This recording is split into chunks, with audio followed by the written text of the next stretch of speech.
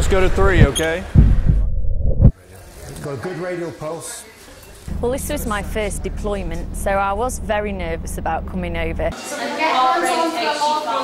Once we got out here, met the people we were going to be working with. We also met the US guys we were going to be working with, and we all gelled so well. We started getting on with the work, and I don't know if I want to go home. The demand out here is faster, it's a quicker pace. You do see a lot more variety of trauma. I've not seen anything like this back home before. You have to learn your job quickly, sharply, know where everything is, know what the anaesthetist is going to need next, because they're going to need it pretty quick. I would say that there's higher demand of hours, but it's a great experience because when you go back home, you'll be familiarised with all the equipment, you know your instruments better because you've been in the sterilising role, but it's an opportunity that will make you more advanced in your role. I'll scrub up with you because I think we want to take some pictures. There's no doubt that every member of the operating team is important, and we will often ask people to do things that they wouldn't normally do, for example. So we might ask one of the ODPs to sort of stand up, maybe do some scrubbing in to help with something, but nothing that they wouldn't be prepared for. And one of the other things that the Army will do is if they're going to ask you to do something, we'll train you to do that. And so it's very important that you'll get that kind of extension of your role, if you like.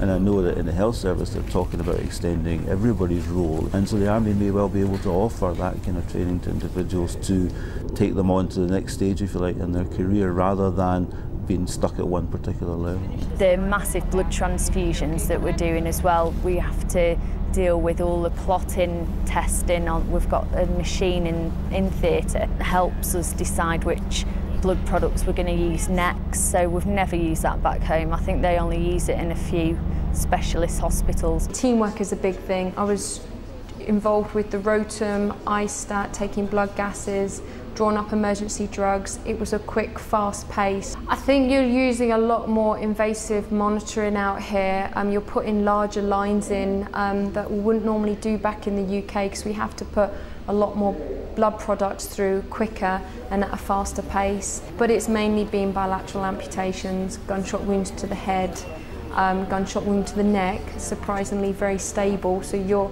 expecting a gunshot wound to the neck, you have everything ready, and then suddenly the patient comes in breathing, talking, and it's fine. So, but you're prepared for the worst case scenario. Frag all the way on the back, both sides, with some fairly large holes at about sort of T10 to E12 on the left-hand side. The learning curve has just been absolutely amazing. You're working with people who are so motivated in the jobs. They just want to get on with it. They're all here for the same purpose of treating the soldiers that are getting injured, and that is why we're here. The civilians as well, the Afghan soldiers, and then obviously the US and then our own lads as well. The people out here are great.